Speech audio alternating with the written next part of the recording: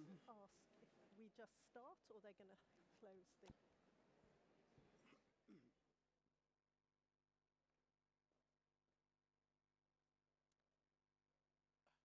So do we just start or do we wait for the lights to go down?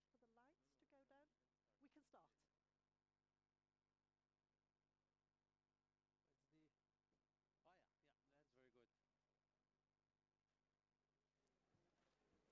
good. Okay, we can start.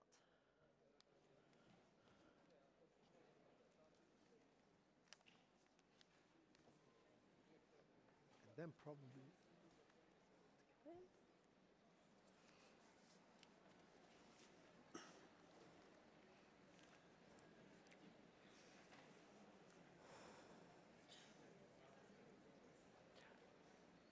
You ready? Ready?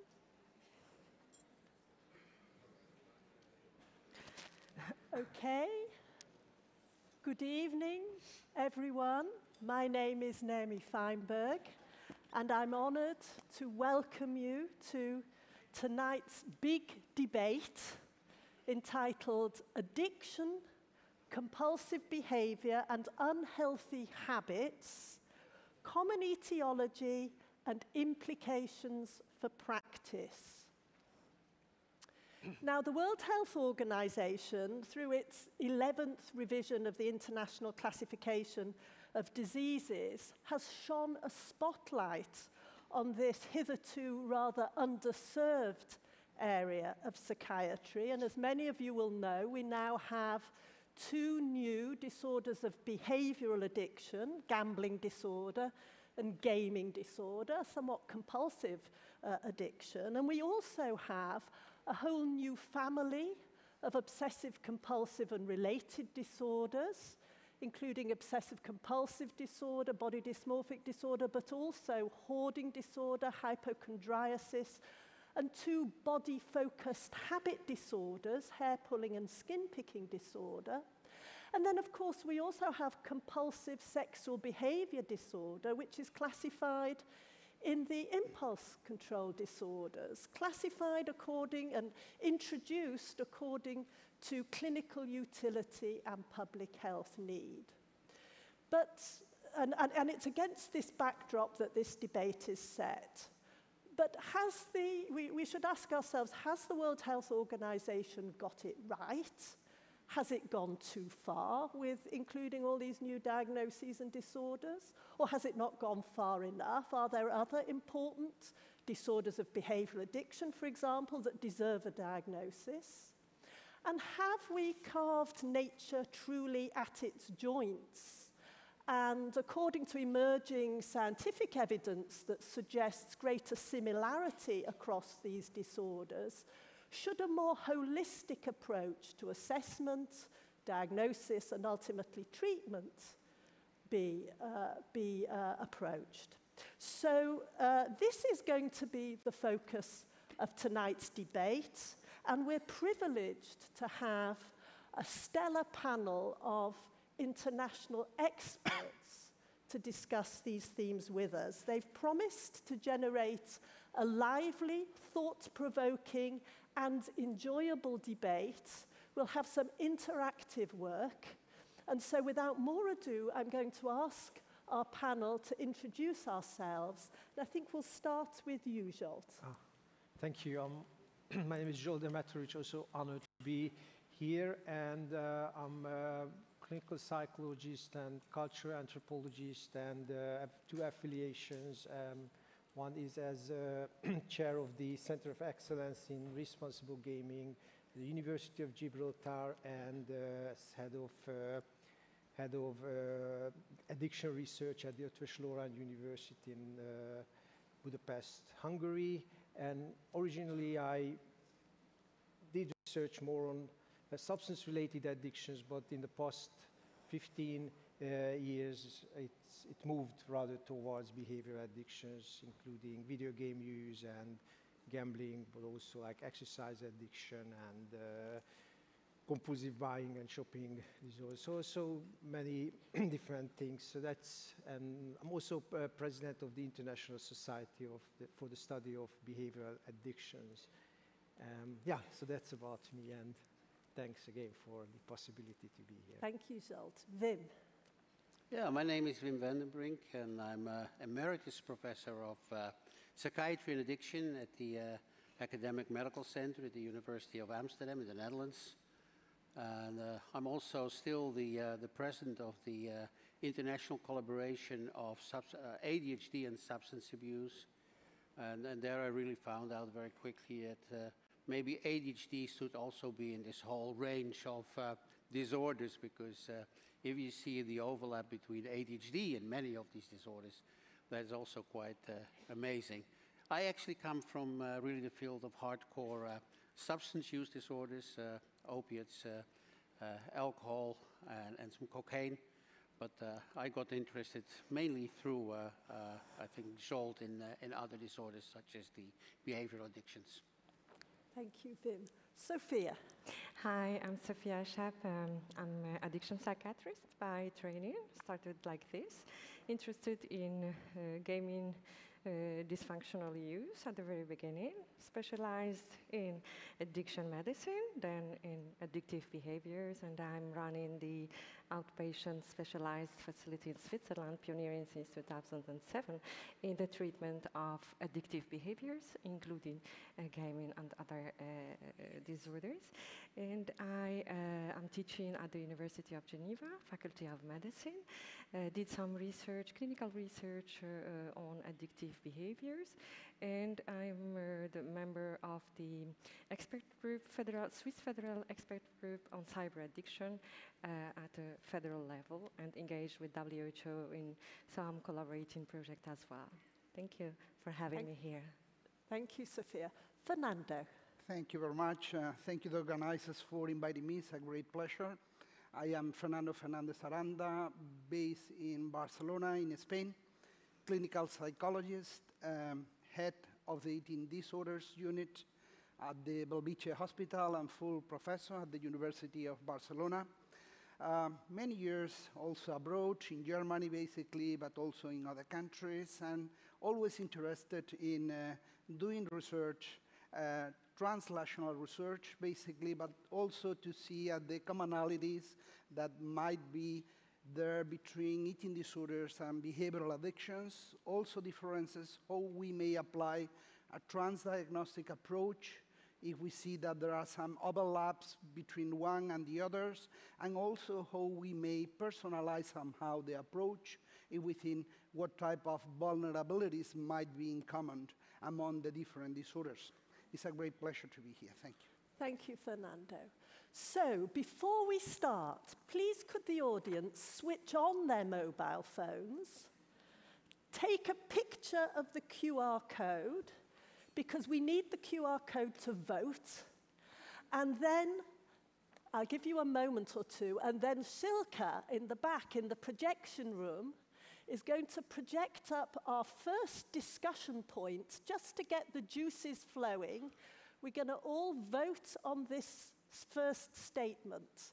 So I'll give you another couple of seconds to get your voting, because you're going to vote through your mobile phone, okay? So please get ready. Okay, Silke, can you put up the first discussion point? So, current diagnostic systems and clinical services do not go far enough in clustering disorders of addiction, compulsion, and habit together. And the answers you can give are agree, don't know, or disagree. And here we go. Scoring. I'll give you another couple of seconds. But we have agree, 60%-ish, don't know, about 30%, and disagree, about 15%. So our job in this debate is to help you think through these issues and perhaps even change your minds. So we have a second, just to check we're doing this correctly. Silke, can you put up the second question, please? So this pushes us a bit further. Joined up clinical services should be provided covering all disorders of addiction, compulsion, impulse control, and habit. So give us your views on that. Oh, goodness, even more. So we've got 70% approximately say yes, and a determined 13% say no. So let's see how the debate goes. I have a number of tabled questions that I'm going to ask the panel. They're going to speak for a few minutes. We'll see how many we get through. We've got 6 or 7. And then at the end of the debate, we're going to put up those first 2 questions again and see whether we have or haven't changed our minds. So, the first question I've received, it's a statement, and it says, gambling disorder and gaming disorder should be recognized as full mental disorders deserving clinical attention. So I think the first person to ask for this would be Zsolt. Can you give us your view on that statement? Well, I think that, yeah, so as you said, so the decision has been made. So, I mean, we consider them as distinct disorders at the moment. And I think that it was, obviously there are questions and there will be questions, but I think that it was a good decision. It was clear that, also it was quite clear back in 2013 when during the DSM renewal, it was said that there's not enough evidence. So we should look a little bit more to the data. We should have a little bit more evidence to see whether the inclusion of gaming disorder or whatever, there were other ideas to how to call it, but gaming disorder should be included in the diagnostic system. And that time, the decision was no. So let's wait a little bit. Let's see if we have more data. And then in 2019, when the ICD revision was made, then it was included.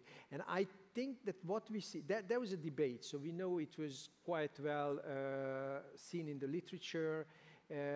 But what the conclusion was there, also from, that was my understanding at least, that also from a clinical perspective, and also from the research perspective, it was clear that obviously that's an everyday activity, video game use on one hand, but there's a small proportion of users who really face very serious problems, and that was a reason enough for the inclusion.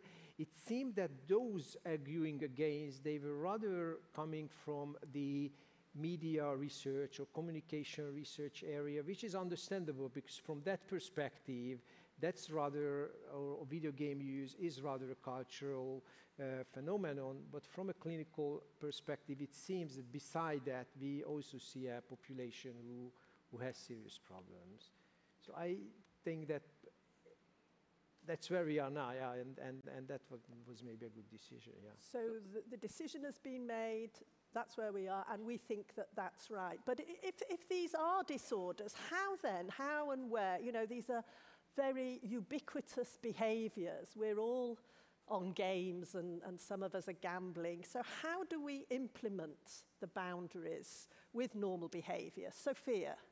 Thank you for the question. My opinion, I will rely upon my experience, 16 years of experience in clinical settings, dealing with demands coming from people suffering from these dysfunctional behaviors, be them gaming or gambling. Their relatives really struggling with setting limits. And limits is the key point for me, how to set limits between normal behaviors and dysfunctional addictive behaviors in terms of gaming and gambling.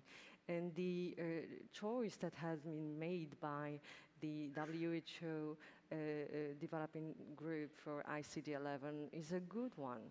It's relying upon telling that if there is distress, if there is functional impairment, there is an issue, and there we can go further in assessing And the assessment in setting boundaries between normality and pathology in terms of behaviors, it should rely upon as well the psychological function underlying this misuse of these platforms, gaming and gambling. Wouldn't that be a problem?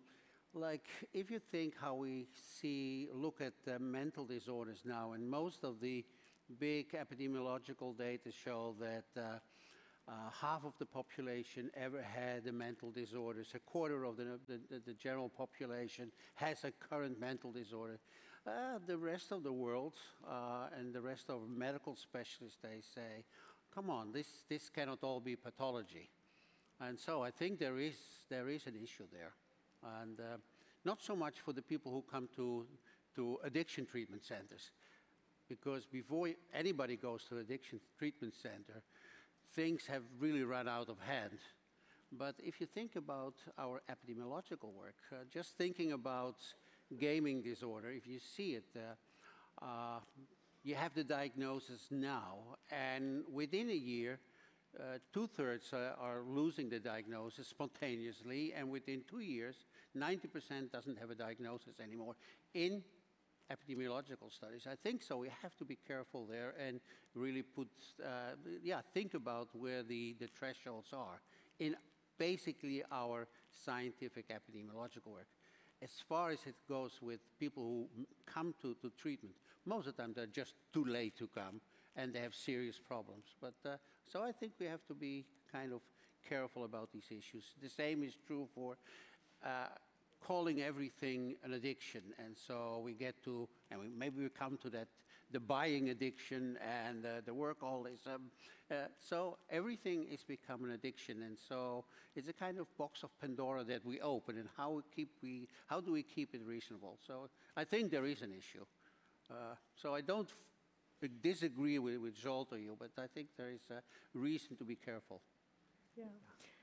So I fully agree. So we have to be very cautious with next inclusions, and there are many questions remaining. So that's maybe one of the most important, that how permanent or how temporal such a case, what we call gaming disorder at the moment, and then the question of stigmatization is again related. So there are many questions remained, and also about the other disorders or other phenomena, we have to be very careful. That's for sure. So it's. Following that discussion, probably we have also to take into account many other factors that we have to consider, comorbidity among them. So they have not pure disorders. They may have, if we think in eating disorders, around 25%. They may have alcohol and drug abuse. So if we think also temporal variables, if we think maybe 20 years ago, we have not gaming disorders, but we have now. We were not discussing about probably binge eating disorders who were undetected, but now we are discussing because we are exploring and characterizing better these specific phenotypes. And also we may need, you have mentioned that too, we may need to take into account crossover diagnosis. So in eating disorders, a patient may start with anorexia with 15 years old and may end with 40 with binge eating disorder, because recover partially from anorexia, develop a bulimia, increase the weight, later has no vomits, and then only binge episodes, and then has a binge eating disorder. So this is making difficult also the research, also from epidemiological perspective, but also from clinical perspective. Yeah. So certainly good quality longitudinal studies would be a real advantage in this area that don't really exist at the moment. But we generally, I think broadly the panel are accepting this, but exercising caution and precision. What about the moving on to classification? I mean, do behavioural addictions, should they be classified together with substance addictions? And on what basis? Etiology, neurobiology, motivational mechanisms? Wim, you're firmly in the addiction field. What do you think? Yeah, I think altogether, I think I'm in favor of lumping more than in splitting, and so you have to be careful with lumping that we don't call everything, just give it the one word because the behaviors look more or less similar. But I think there's quite some research now on definitely pathological gambling or gambling disorder and the substance use disorder that in terms of etiology, we have to be careful there, but in terms of etiology, definitely in terms of the shared vulnerability, genetic vulnerability, but also in terms of the underlying neurobiology. I think there is very good indications definitely for substance use disorders and for pathological gambling. I think it's quite clear that there is a big overlap. It's not identical, but it's difficult to say because if you think about the substance users, there is of course also the effects on the brain of the drug use itself, which is much less the case, of course, in gambling or gaming disorders. For gaming disorder, I think there are some first indications that they have a similar course. Like in the general population, you see most of the time a spontaneous remission, which you see also in what we previously used to call alcohol abuse. There we saw in the general population also very high spontaneous remission rates. So also in the course of the disorder, there are similar indications. Then in the treatment, let's be fair, in the treatment we do the same things in terms of the psychotherapy. And one of the most fascinating studies that I know is on pathological gambling. They used opiate receptor antagonists like nalmefene and naltrexone, and it worked a little bit in pathological gambling, and they were looking for predictors of that effect. And the only predictor that they found was a history of, family history of alcohol dependence. And I think that shows very much that these disorders belong on one etiological, maybe also treatment dimension. So I think there's strong indications, and if we start to talk about other disorders, I think there is some indication in buying. There's definitely also in maybe at the end of the spectrum, maybe there is even something like binge eating disorder, but you know more about that than I do.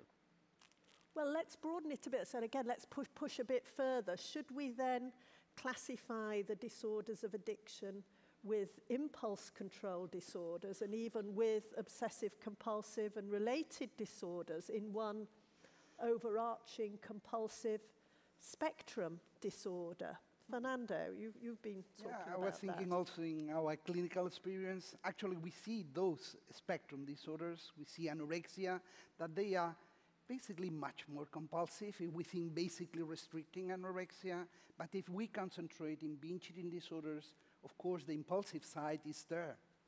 So we may need a better characterization, I believe, of course, with some disorders where we have not sufficient evidences. With others, we have. You have mentioned gambling disorders is more clear, where the impulsivity is clearly there as a vulnerability factor in many of the patients. Binge eating disorders, of course, also impulsivity is there, but we may need to take into account other transdiagnostic vulnerabilities, emotional dysregulation, which is probably not so specific because appears, of course, in substance use disorders, appears in eating disorders, and appears also in gambling disorders. When we have a better characterization of them, probably we can of course, analyze more in depth what might be the personalized approach. With those that they are highly impulsive, of course, some approaches are needed. Otherwise, the approaches that we have so far, usual therapy, is limited. And again, so we may need to characterize better, under my perspective, different disorders where there are not evidences enough. Others are clear. Gambling, they are more in the impulsive side. Compulsive buying, too. Many of the compulsive buying, sometimes within eating disorders, around 16% of eating disorders, they may have compulsive buying, and they have highly impulsive traits, although they may use also for regulating emotions. Sophia. Yes. I would like to ask in return a question. We already had in the classifications these new disorders classified as impulse control disorders in the old classifications. However, people were coming to addiction medicine facilities for treatment from the addiction perspective. Why? Because they made spontaneously a link between substance use disorders and addictive behaviors. They wanted to have this kind of flag and this kind of help from addiction specialists, okay? But not everything is addiction, as you said. I join you in telling this, because boundaries with normality apply as well in the substance use disorders, and we should apply the same. There are convergences in clinical pictures between substance use disorders and addictive behaviors, but there are a lot of singularities as well. In clinical settings, for example, you cannot treat people just applying the same psychotherapy as substance use disorders. You have a very specific way of understanding what's going on. What is gaming behavior? What is normal gaming behavior? What is gaming culture? What is going on in the peers, for example? What is the emotional needs that are fulfilled positively gaming, for example? And setting the boundaries should be very, very careful. And I join you in telling not everything is addiction. But I would run for having those disorders within the addiction spectrum. Wim, No, go ahead. what about OCD? As you were stating, yeah. Is OCD an addiction? First of all, for OCD, it would be so pitiful for you as an OCD person to be moved again in another section. But I think there is good reasons to be careful with OCD, because let's be fair, if you think about both the etiology, but basically also the neurobiology, I don't see that there maybe is some overlap in some, but thinking just about the activity of the anterior cingulate cortex, which is overactivated in OCD patients. In most of our addicts, it's underactivated or not working at all. So I think there's really a big difference there. If you look at the treatments, you have success in the OCD with SSRIs. Maybe we don't know for what. Maybe it's serotonin, maybe it's dopamine, and then it comes a little closer, because in the OCD, higher doses of serotonin sometimes do something, which is not the case in the depression field. But we don't see any effect of antidepressants in the field of addiction. So I think there's many reasons to be careful and to leave the OCD really in a different corner of the classification system. On the other hand, it's also true that I think the whole issue of the whole concept of compulsive drug use is not as well established as the impulsive drug use. I think there's beautiful animal models, but I think in the field of human addiction, this compulsivity that sometimes more or less takes the behavior, the concept not so much of compulsion or more of habitual behaviors. I think we're not there yet, so I wouldn't go in broadening into the OCD direction. And impulsivity, I think there the discussion is more intense, and there we really have to look better.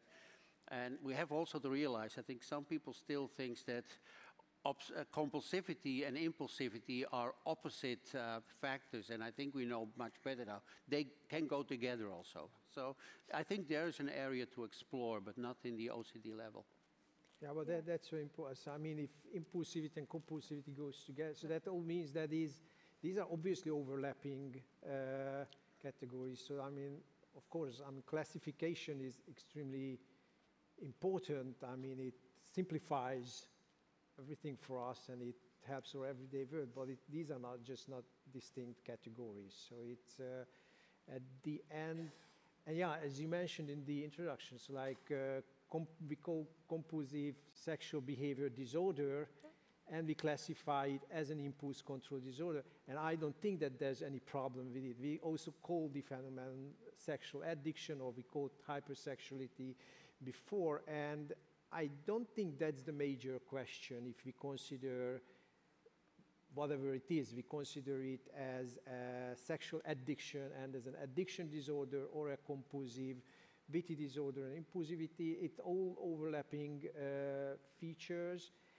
And we have strong traditions. I mean, eating disorders are classified as eating disorders, and we won't probably think about ever to move them to another category just because they have impulsive or compulsive features as well. So one important, however, these classifications has an important message. And when we come back to the non-substance related addictive disorders, then I think that was a good decision, because then the message is true.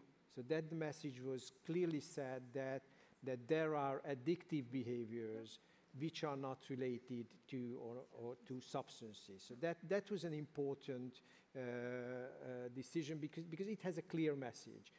Further, what we include there or what we consider as a compulsive or impulsivity related disorder, I think it's less important somehow.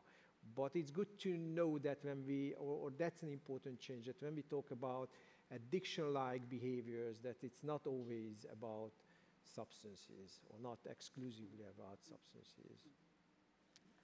It's interesting in the field of the obsessive-compulsive disorders, if we're thinking about treatment, that while what you're saying, Vim, that OCD is really rather different, responds quite well in general to SSRIs, whereas behavioural addictions, substance addictions don't tend to. But as you go down that list of other obsessive-compulsive and related disorders, and you get to those body-focused habit disorders, hair-pulling disorder, trichotillomania, skin picking, they don't respond at all to SSRI, and there is evidence they respond to naltrexone. Right.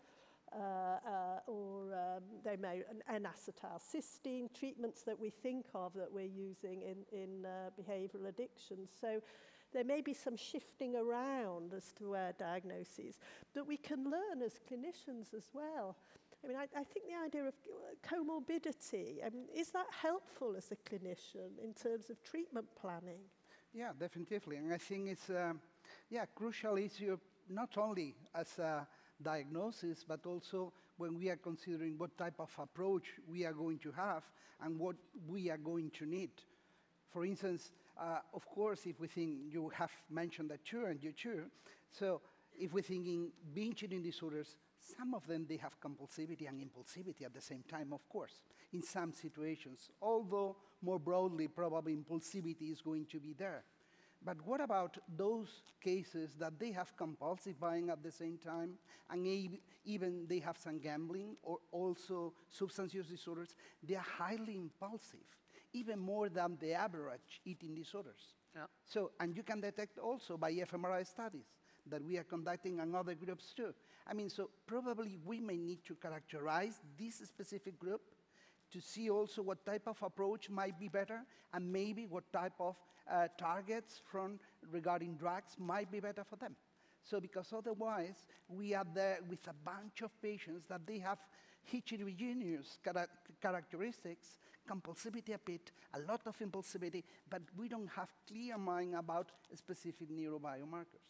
So I like that very much. I think it comes very close to what Zsolt is saying, that one is the classification system, and basically some people don't want anything with it. I personally think that it has certain uses, but at the same time, we should not put it in concrete. Like if you meet patients, then you still have to think, where in the spectrum is my patient, for example? And so it might think of certain psychotherapies or pharmacological interventions. So you have somebody who's a hoarder or who has hair pulling. If you see a lot of impulsivity and there is pleasure coming out of the hair pulling, then you have somebody, you might think maybe naltrexone is an issue that could be considered. And you discuss it with your patient and you say, these are my diagnostic, not classificatory, my diagnostic considerations. So I think that's what I like in Zsolt's approach. Don't start to be very fixed on the classification. Classification system is okay, but in the clinical practice, you have to be more creative and flexible. So if, as more or less common factors underpin diagnosis and treatment, across this range of disorders, and we can learn from addictions in treating compulsive people, and we can learn in addiction from treating compulsive patients. Should we be providing more joined up services than we do at the moment? At the moment, in many jurisdictions, addiction is separate, substance addiction is separate, behaviour addiction doesn't really have services for it quite yet, but they're being developed, and compulsive disorders tend to be right in general psychiatry, in the community mental health teams, and impulse control disorders really don't have a home at all, or in forensic psychiatry settings. Would it be meaningful to take a more holistic approach in terms of clinical services and develop more integrated care systems? Let's start with you, Zsolt. Well, I'm not working in a clinical setting, and I think that from a theoretical point of view and looking at all these overlaps, for sure it would be meaningful. I'm not sure how feasible it would be in all cases, but that's maybe that, I don't know, it's Sophia or Fernando or Wimit. So it makes sense, obviously. But I think treatment is more than just, so it's not just the theory behind, but all those people with different problems. It's very different characteristics there. But so from the approach of academia, it makes theoretical sense, but in the real world. So Fernando, then Wim. Yeah, no, I think you are right. So from theoretical perspective, it makes sense. But if we think in practical area, so might be difficult. Might be difficult really to treat all together. Of course, we may need collaboration among the different services. So because we need to think about that those who have comorbid disorders, if we are thinking eating disorders and compulsive buying and substance use disorders, they are going to have the worst prognosis. They are going to drop out, and they are going to go from one service to the other. Some patients, they were coming to me with those features. In the first interview, it's not true that you are going to send me to somewhere else. Yeah, she was right, because she was receiving this message from the different units. I think we may need to, if we think in the practical way, we may need to have collaboration. If we have a patient with an eating disorder, we have to collaborate with the services that they are dealing with substance use disorders, and we have to have joint treatment. And also, if the patient has a gambling disorder or compulsive buying, with Susana Jimenez, for instance, in our hospital, we have different units, but we are sending from one side to the other, and they can be treated at the same time. The question maybe is, so can we put all together? In some cases, I think it might be difficult. If we think for eating disorders, it might be difficult to put binge eating disorders maybe with substance use disorders, especially if binge eating disorders, they do have not substance use disorders. But that means not that we can use some common approaches. That means, so if we think, for instance, can we develop, as we did, a video game to treat impulsivity and emotional regulation? And of course, we may apply with different type of diagnosis and with different type of patients. It's a trans-diagnostic approach. Yes. Wim, Yeah. what do you think? I mean, we'd have to win hearts and minds, wouldn't we? Yeah, the mind is not difficult, because I think when I did psychiatric training, I think we still were trained in separate disorders and we didn't talk about comorbidity. Now we know that having one disorder is the exception. Having comorbid disorders from all the clusters is the rule. So from that perspective, it's very clear that psychologists and psychiatrists have to be trained in the whole range of disorders, which doesn't mean so much in terms of psychotherapies. It's very much the same principles that we do. In terms of the pharmacotherapy, I think that's not a big thing. But we have to realize that it's sometimes very difficult. It did take a long time before there came some, at least in Europe, places where alcohol dependence was finally combined with the Department of Drug Dependence. They were separated in many places. There were places where women and men with addictions or with any kind of disorder. Now, most hospitals have, somatic hospitals, have just rooms where male and females, they live there together. But it took a long time. So I guess that you're right, that it's going to be difficult because it's a lot of defending your own little territory. But it's obvious that this is the way forward. So let's push you even further. The idea of working toward holistic services sounds positive, but many of these disorders start in childhood, or the seeds are in childhood. And there, in psychiatry, there's often this big divide from as the child progresses from child and adolescent mental health to adult services. If we're thinking about, cross-diagnostic collaboration, should we be thinking about abolishing that threshold, certainly within this range of disorders? Sophia, you're an expert in this area. For me, there is, I would say first that there is no wrong door to come in for treatment, no wrong door.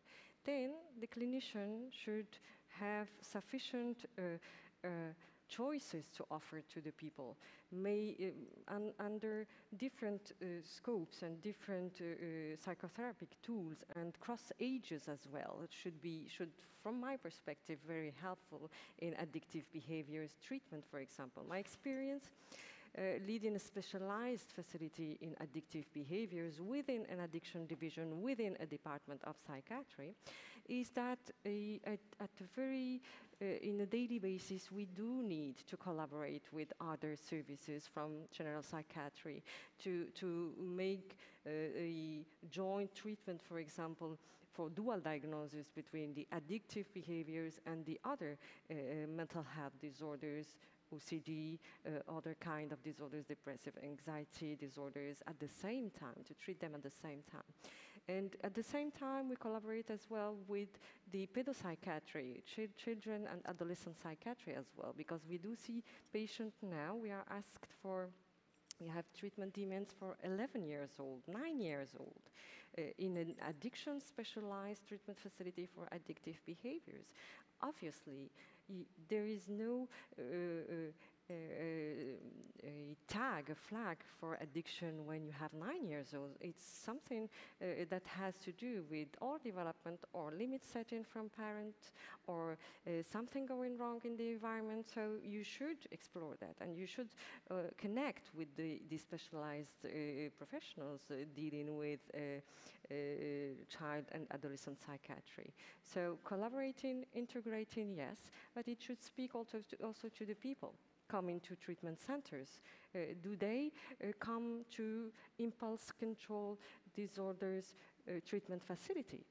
Maybe not, because they are not able to know what is impulse control disorder, for example. But addictive treatment center or general psychiatry should be maybe more understandable from the user's perspective. And having facilities cross-age, yes. Collaboration cross-age, yes. And as well across genders, which is very important to as well consider the gender, the female in the treatment demand and their very specific treatment demands, and to address them whether in addiction centers or in general psychiatry centers. Fernando, what's your thoughts on this? You have addressed a very important issue, which is the transition from child adolescence to adulthood. And at least in the disorders we are discussing here, I think is very important too.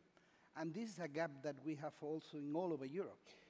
The European Psychiatric Association has developed a value of treatment approach and network group that we are working on that, trying to develop some services that they can have this transition really completed. So otherwise, I don't know in your countries, in our countries, when the patient has 17, 18, drop the treatment, although has been referred to adulthood unit. So we may need to make an efficient transition. Some groups, some countries, they are trying to include adulthood therapies in the childhood phase. So in order to make this transition effective, we may need to think again, so from this developmental approach that also is going to be across overdiagnosis.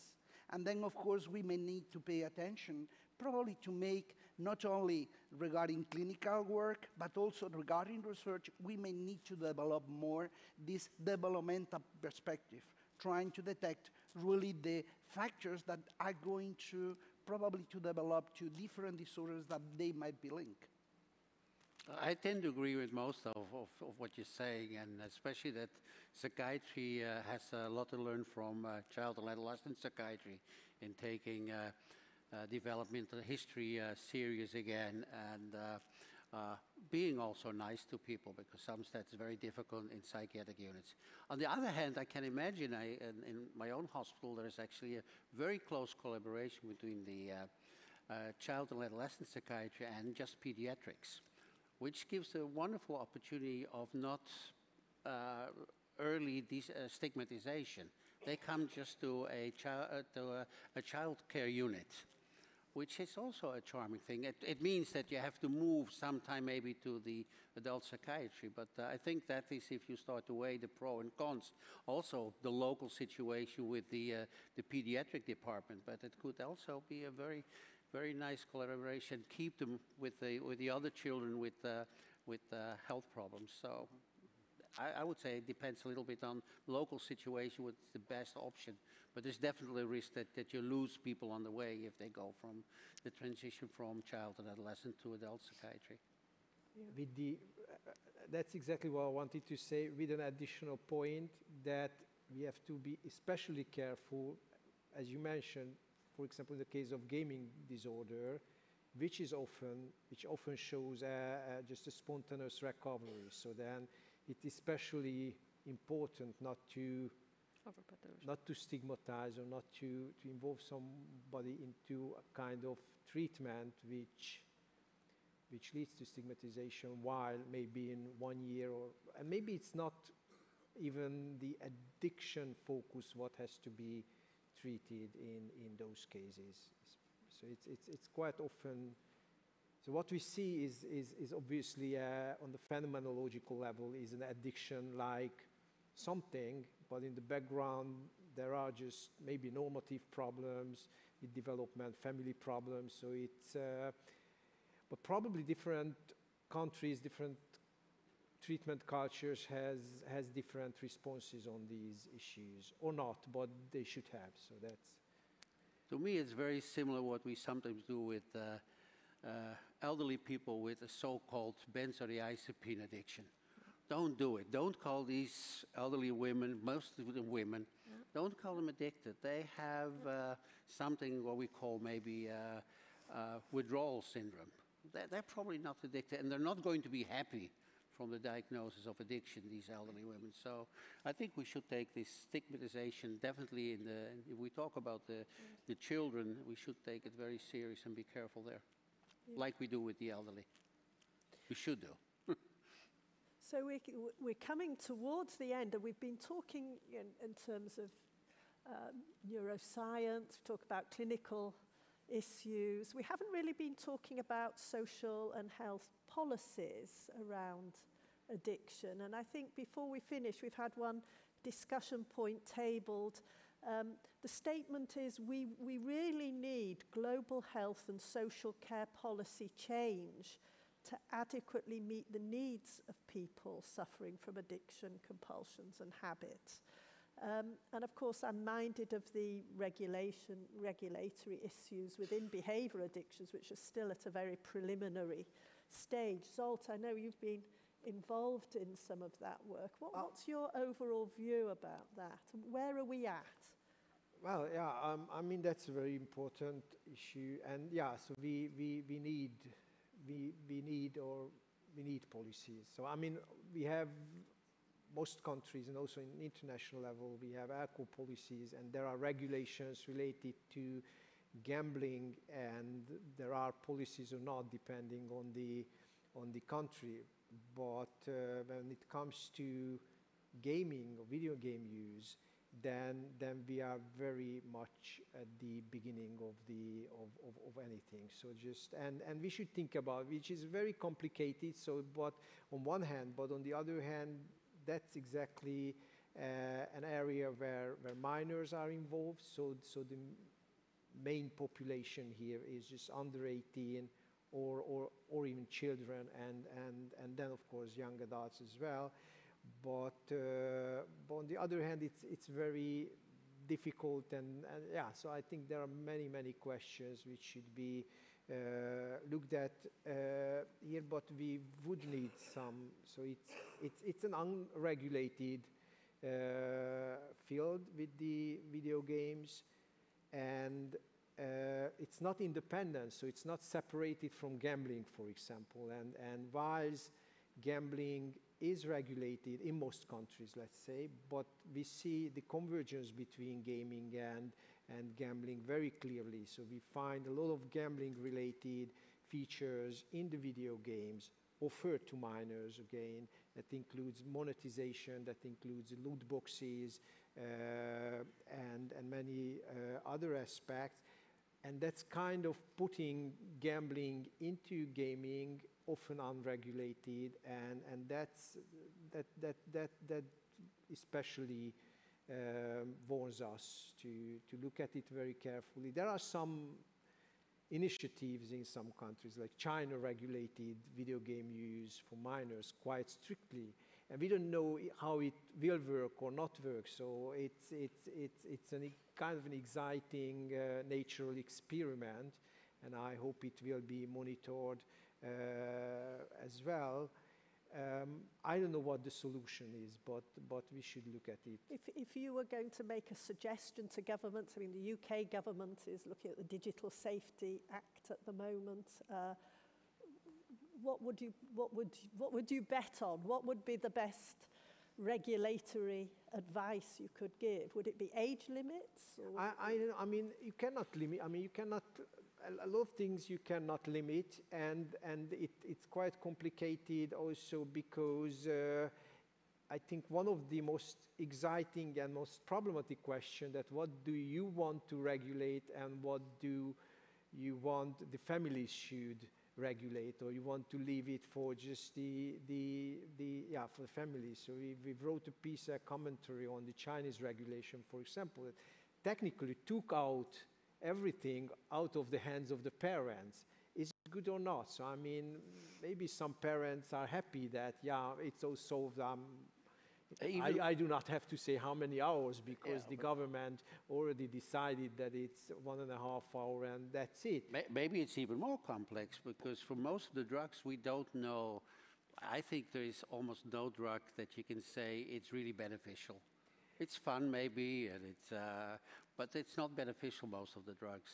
Alcohol, I know that Jürgen Rehm once told me, if it would be seriously looked upon, the safe level of drinking would be 1 glass per year. I guess there's a few people who drink more than that here, but that is different with gaming. There is, I think, good evidence now that gaming is maybe beneficial for kids. They get a cognitive enhancement, and so to make regulations is actually not so simple, because why should we take away something that is beneficial for the development of your cognitive abilities? Yeah, I agree. It's two sides, obviously. So the one is a regulation towards the society, the users, and that's quite complicated. And it's also complicated, but still there's the regulation of the industry. So that's something that should really happen, which is, as I say, it happened most cases in most countries regarding gambling, but it has not happened in the case of the video game. And that's something where it could be started. So obviously, if there are some features or some things that are provided to the users. So obviously, this is something where it could be started. And we have to be not too optimistic to work with the producers. We have experience with the alcohol industry and with the tobacco industry. I think I'm not very optimistic that it will be better with the gambling and gaming industry. So I think society has to take the lead here and not... Yeah. I would add on this, yes, so it's very difficult and very hard to regulate and to set policy making. I come from a culture, from a country of the 4 pillars. And the 4 pillars to be considered are prevention, treatment, harm reduction, and regulation. So the 4 are playing a very crucial role, and from my perspective, should be applied to addictive behaviors. How to regulate addictive behaviors? Taking the example, for example, of gaming.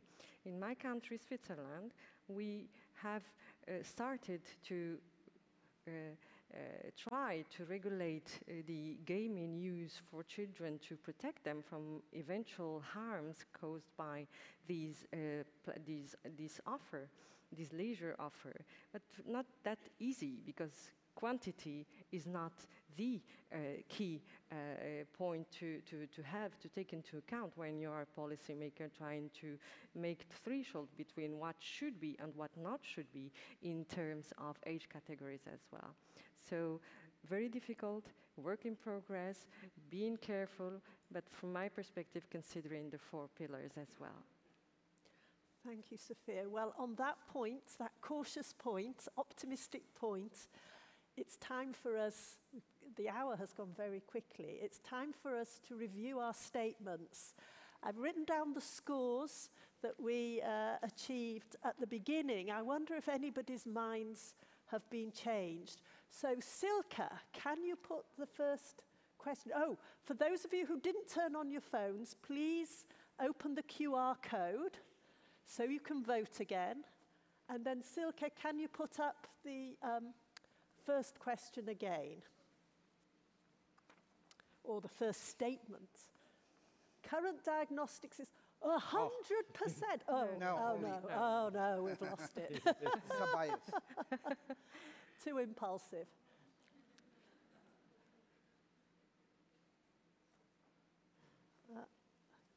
So,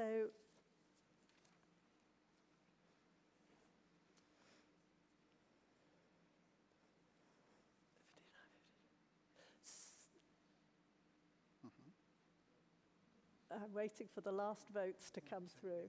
I'll give you another 5 seconds. So it was 60% at the beginning, it's 55%. So we've introduced a scintilla of doubt. You may say that's not a significant difference, but possibly some shift, with a greater number of disagreements this time. So uncertainty in this area. Excellent. Silke, can we have the second question, please?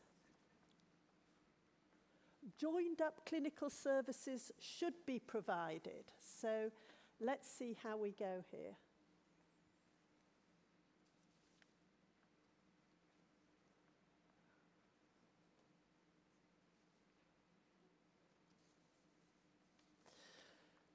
So it seems to be, whilst the scores are coming in, it seems to be quite clear that while we're really relatively unsure about diagnosis, this is something we talked about, maybe it's as good as we're going to get and there's going to be shifting around and a lot of uncertainty. In terms of treatment, 70% of you still think that there should be progress towards a more joined-up, holistic approach to these disorders. And I think the panel would broadly agree with that. So at this point, I'd like to thank you, the audience. It's been a very long day. Thank you very much. And of course, I'd like to thank our marvellous panel. Thank you. And please do enjoy the rest of the evening.